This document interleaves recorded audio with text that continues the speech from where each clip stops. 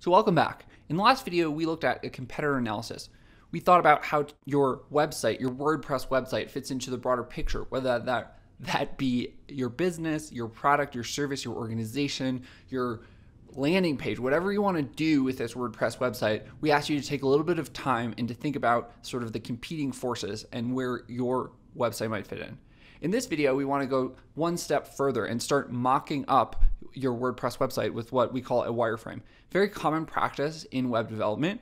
We're going to sort of use an intermediate version, a very sort of simple, straightforward approach that you might not use if you worked in industry. But again, we're learning to build one of our first WordPress websites, so it's not super important that we use industry standard tools. That being said, if we were to bring over a web page like this one, a very sort of like a common tool is called Figma or Sketch.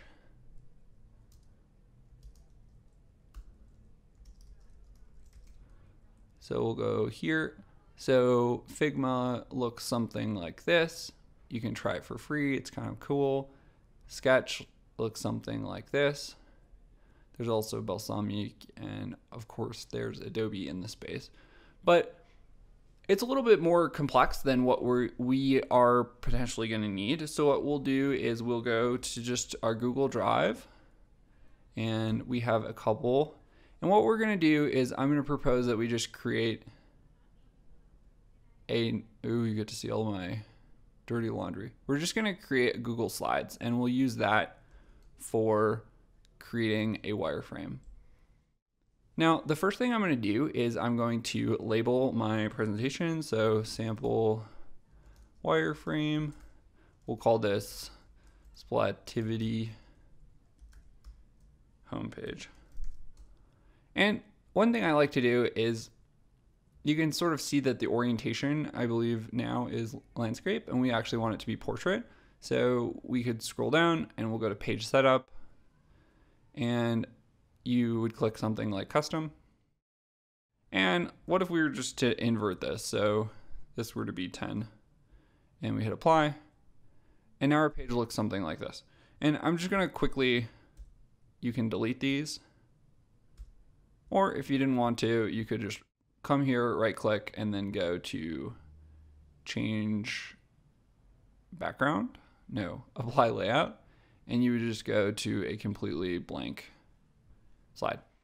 And so this is going to be sort of the canvas, so to speak, for our website. And we want to think about what kind of site we're gonna make for Splativity.com. And the sort of the WordPress theme that we're going to use is called Astra, A-S-T-R-A.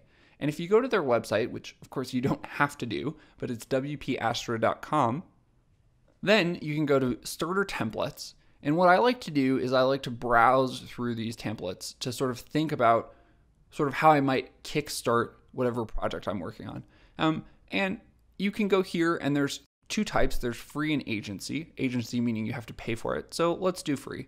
And you could scroll down. A lot of people like outdoor adventure. You might see some tutorials with that type of theme or that template here on YouTube as well as on Udemy. And if you scroll down, we're going to choose something that should be called Sierra Nature.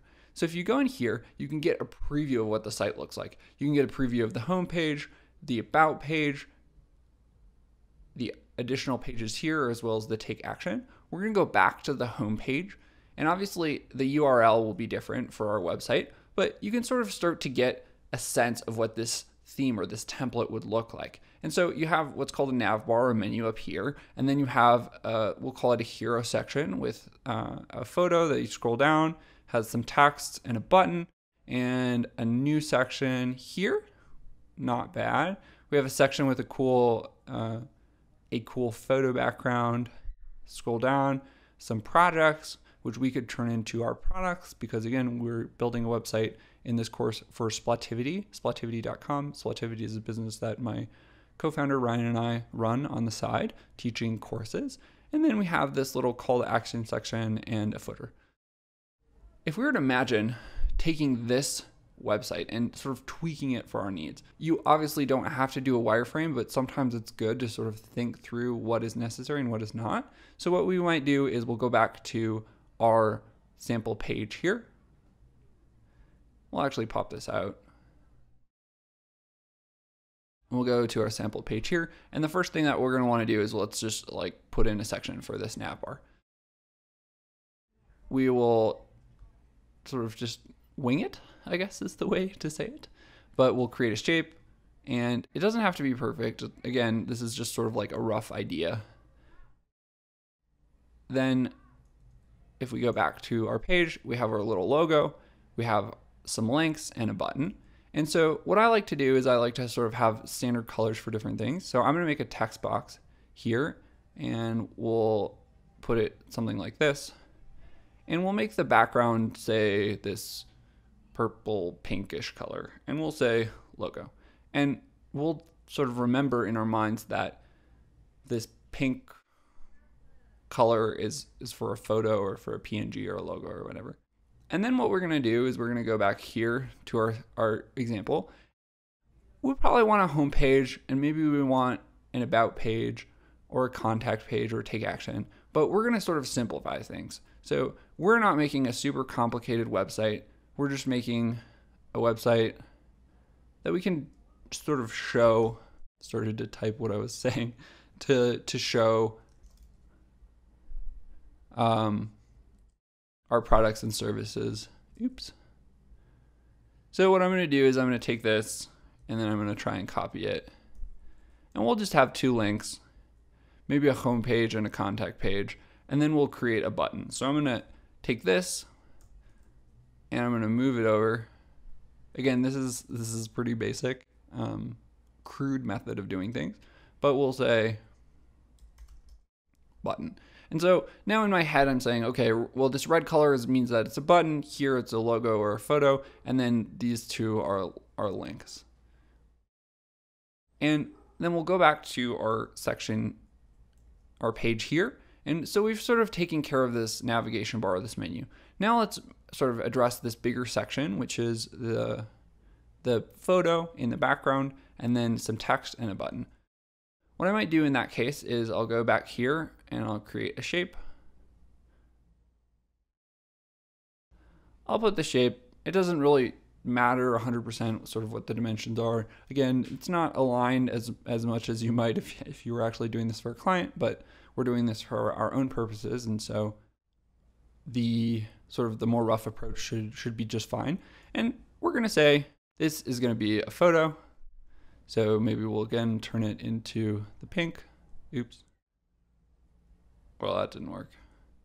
We'll change the background to pink, and then we'll sort of copy one of these text boxes, which super didn't work. So, you know, sometimes it's just easier to go here, and we'll call this a title. So we'll go back. We'll call this a title, and then we want a button. So we'll copy and paste a button here. And maybe we'll center this. Obviously, you can choose to put as much or as little effort into this process as you would like. And maybe I'll do title in caps. But again, it doesn't 100% matter. We just want to get a rough version. And so if we move back here, we could add some text here,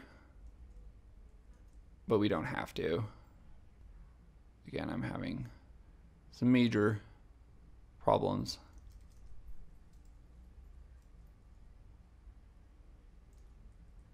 And this would sort of all be centered in the best of worlds, but it's totally fine.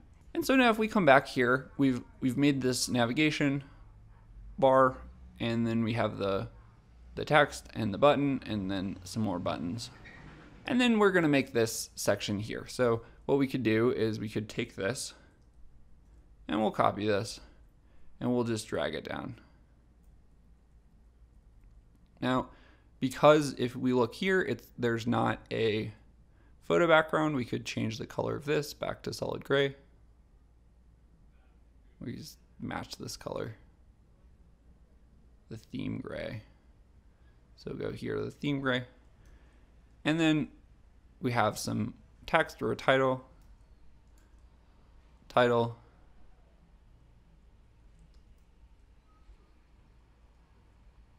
Drag this down. Oops.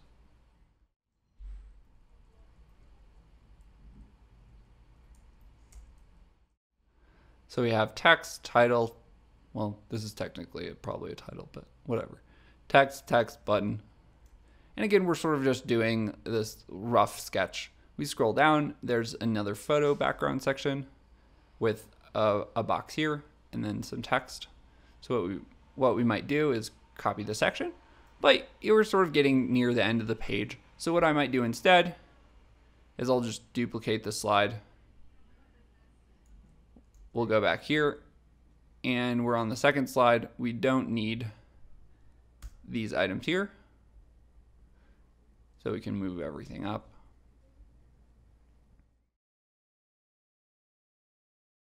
These things we'll just drag to the side because maybe we'll need them later, maybe we won't. But we go back here, let's create a little box for this portion and then a box for this portion. In web speak, it might be called a div, div. And we'll do something like this and we'll say we want it to be transparent, but we do want it to have a border. So we'll have a black border just so that you can sort of see a little bit better. And we'll copy this and try to roughly align it.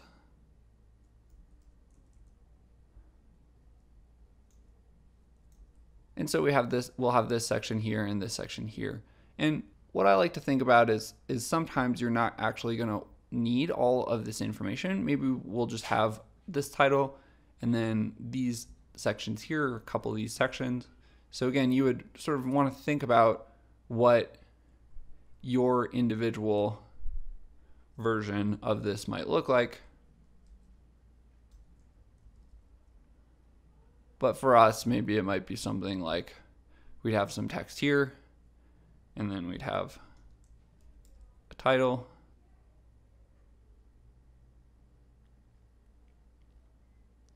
And then we'd have some more text.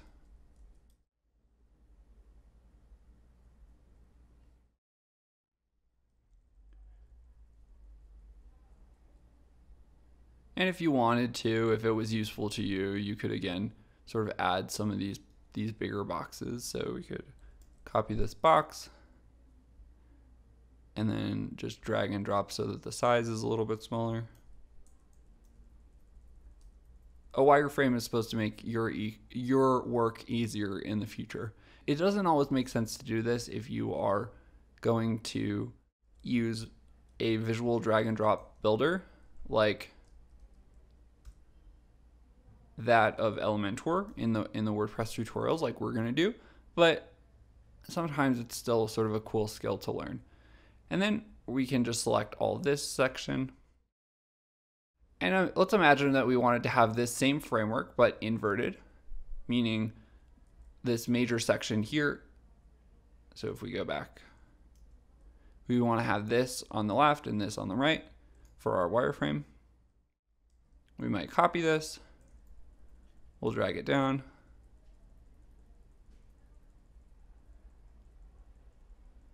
Keep dragging.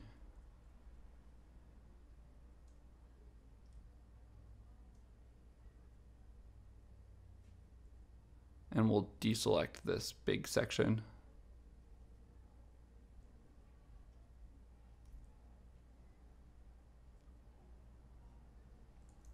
Move this over here.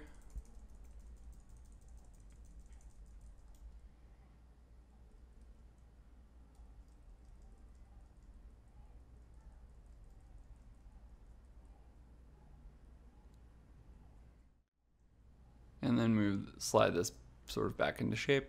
And then we probably want to send it back. So order, send it back. Order, send it back. And honestly, that's looking just fine. We, in theory, would have made this section. And we'll just leave off some of this for our actual product. And what we're going to do here is maybe we can imagine Rather than having projects, you might have our courses for spellactivity.com, and we have 2 courses, so we wouldn't need 3 sections here. So if we were to go back to our wireframe, you could either create a new page, which might not be a bad idea, or you could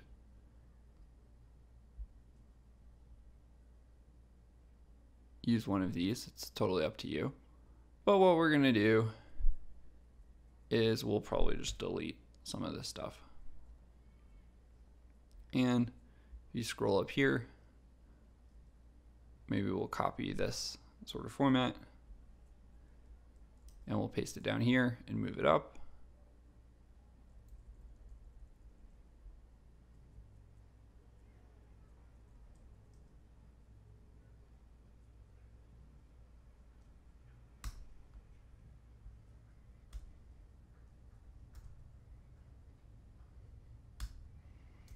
It actually makes no sense why I did that rather than just create its own circle, but it's totally fine. So we have a title, which we can go and grab here.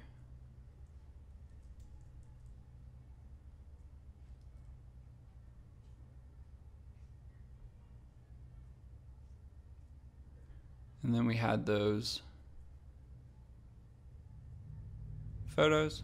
So if we go back here, we have photos with title and text. So we could do photo.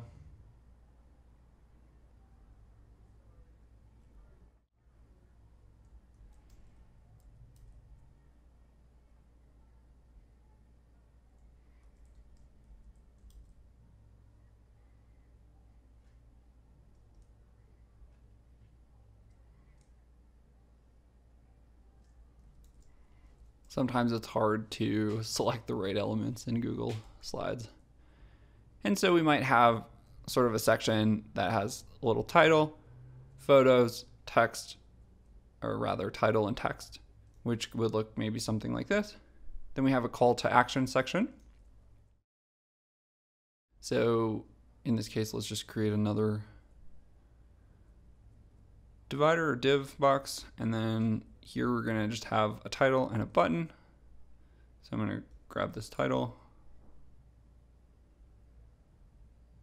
here, and then I'll just grab this button for fun. And you can see sometimes it's a little bit faster. Oops. We might need to send this to back. And so we have a section that looks like that. Let's imagine that we're gonna then create a footer. If you wanted to try to get the size correct, you could.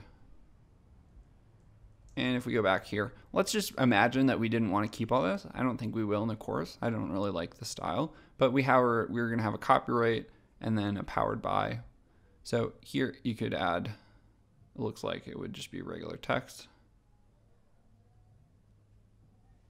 And if you fail to do that, you can just do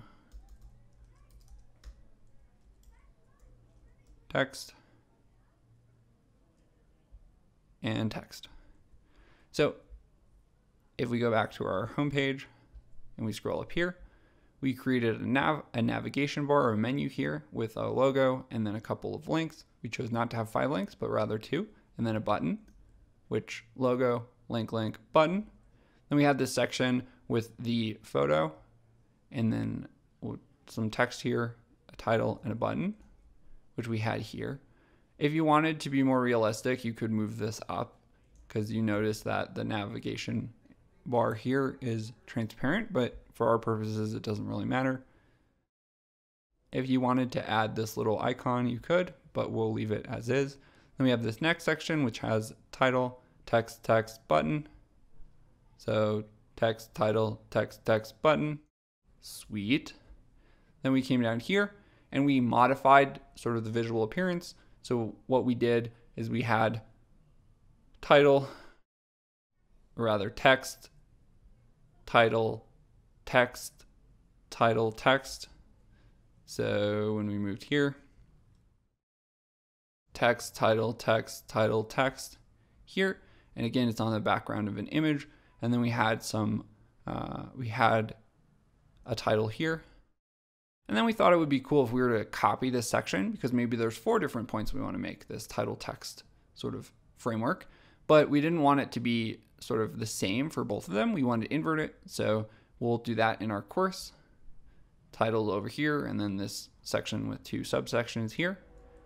Then we scroll down, and rather than have a section here with 3 photos, we decided to or 3 sections, we decided to have 2 subsections. So what we did is text, title, photo, title, text. Oh man, this is a tongue twister. So it should probably be text, title, photo, title, text. We'll just leave it as is. Because again, the sort of the purpose of this is getting just a rough sketch. It should be useful to you in the future, not create a lot of extra non-necessary work. And then we had this final section with a title and then a button. So title, button. And then we decided we were going to modify the footer. We were going to remove this and then have text in our footer. All right, so in this video, we wanted to create a mockup or a wireframe, which we just chose to use Google Slides. You could use whatever tool you wanted, whether that be Sketch or Figma or another tool. A lot of people sort of in their development process, particularly when building their first WordPress websites, choose to not do a wireframe. That's totally fine. I know I'm guilty of that, but as you progress in web development or building your own site or products, sometimes it can be really useful to sort of think in this like big picture abstract way. And we chose to do so and build a wireframe. So we sort of had this very crude version, but it was supposed to, at least in theory, map to something like this, which we'll use this in a future video to create a template that will then make our own, and we'll build out the splotivity.com website. So if you have any questions or comments, please leave them below. Otherwise, we will see you in the next video where we will talk about the idea of assembling site assets, meaning your photos, text, copy, link, that kind of thing. Again, it's a part of the web development process that not everyone does, including myself sometimes, but it's a best practice, so that's why we want to cover it. And with that, we'll let you go. Thank you for your time, and see you again soon. Cheers.